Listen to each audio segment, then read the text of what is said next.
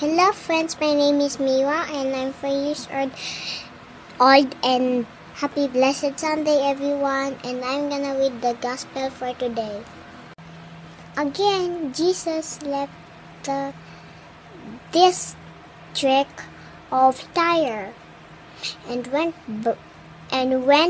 by way of Sidon to the Sea of Galilee, into the district of the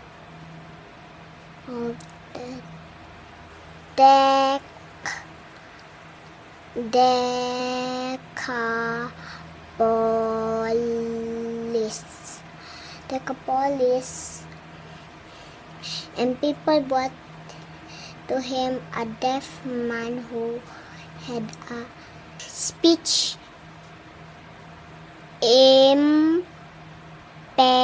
impediment, and begged him to lay his hand on him.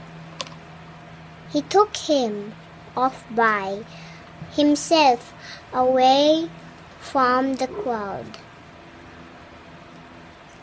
He put his finger into the man's ears and, spitting, touched his tongue.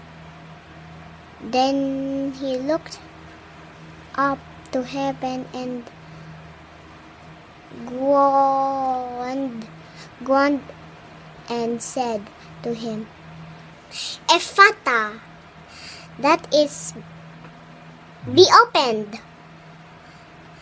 And immediately the man's ears were opened. His speech